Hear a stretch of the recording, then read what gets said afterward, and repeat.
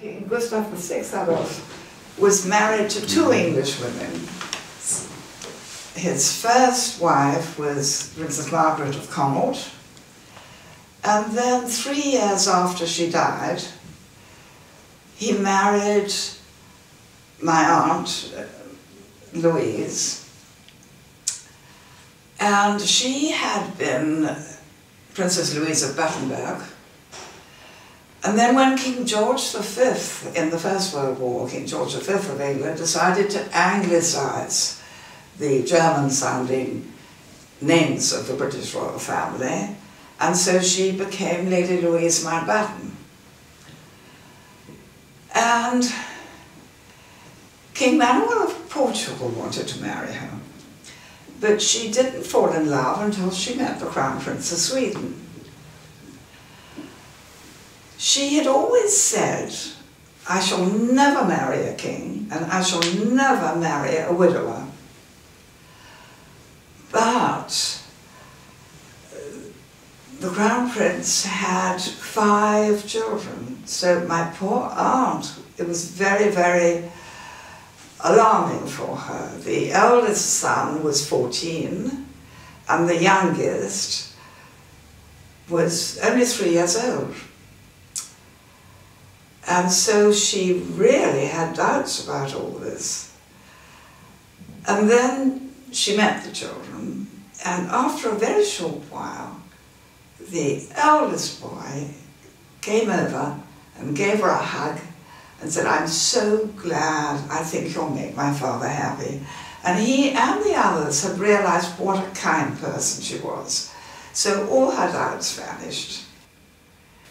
King Gustav and Queen Louise had a very happy marriage, and they were devoted to each other.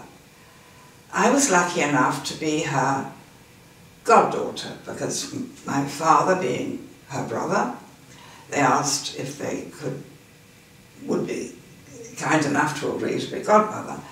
So I remember as a small child always getting for my birthday and for Christmas dolls dressed in Swedish folk costumes, of course.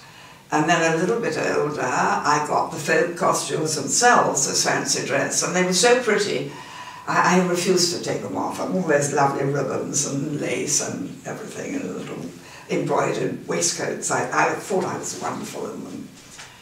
And then when I was older, and important occasions, of course, I was given jewellery. She was a very, very good godmother.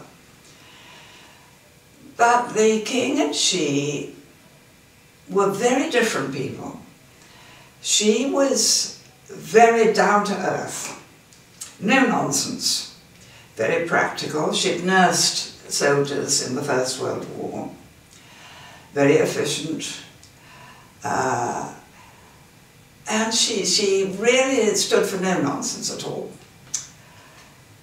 But she was splendid, and she was the person who, in the Second World War, all the extended family relied on entirely, because she, being in neutral Sweden, was able to receive letters, and she could pass on news to other members of the family, because, of course, her brother, my father, and her nephew, her sister Princess Alice's son, the Duke of Edinburgh, they were both fighting in the British Royal Navy. Her sister Princess Alice was in German-occupied Greece in a very bad conditions. Her mother was in England. Her aunt was in Germany. So we all depended on her for getting news about how the other relatives were. And then after the war, she was a wonderful family person. She'd welcome all the relations to stay in Sweden. And it was wonderful. You saw all the cousins who hadn't seen during the war and the whole family group. It was lovely, it really was.